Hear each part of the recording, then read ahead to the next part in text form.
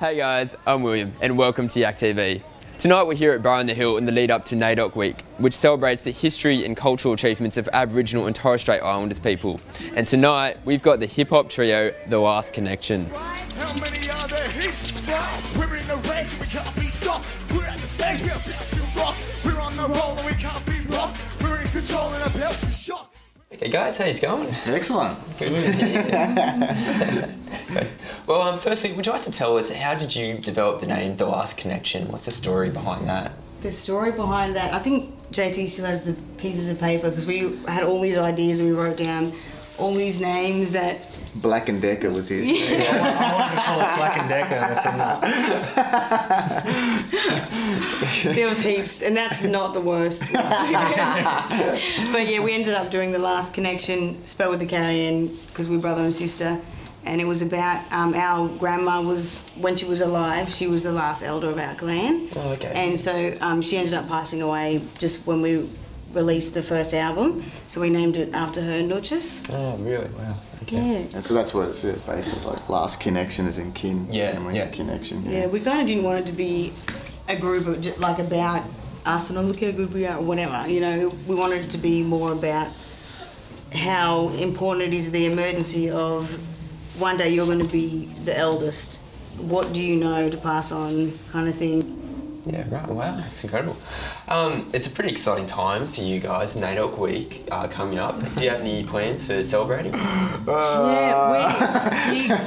gigs. Gigs and gigs, yeah. It's cool. It's really good to get that many gigs all at once. we're trying to fit everything all in, you know, and it's good being every that night busy. of the week we're doing a gig from.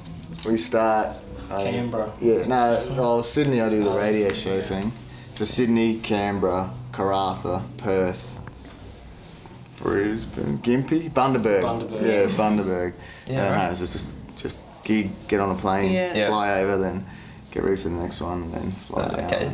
Oh, that sounds great. You also devote all of your time to workshops. Do you want to tell us a bit about them? Yeah, so we were just in Palm Island. We just did a whole bunch of workshops up there, and I guess the background for that is that we were lucky. Me and Yami, our mum and dad we're like fifth generation musos on both sides of the family, so we had a lot of music We had behind no way us. out. Yeah, we didn't really have a choice, but that music's what kept us out of trouble, really, or kept me out of trouble, and so actually being able to pass those skills or what we've learnt from music along to other kids that don't get that opportunity, that don't have a family that actually are music orientated is really important for us, especially if we want to have a good, I guess, bunch of young fellas out there that are gonna take over from us.